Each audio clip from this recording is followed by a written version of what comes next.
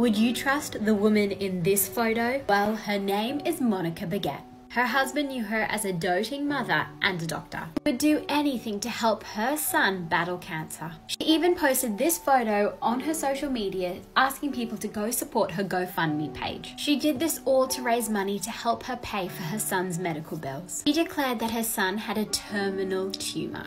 However, her house of lies began to fall apart, and people started accusing her of inventing her son's symptoms.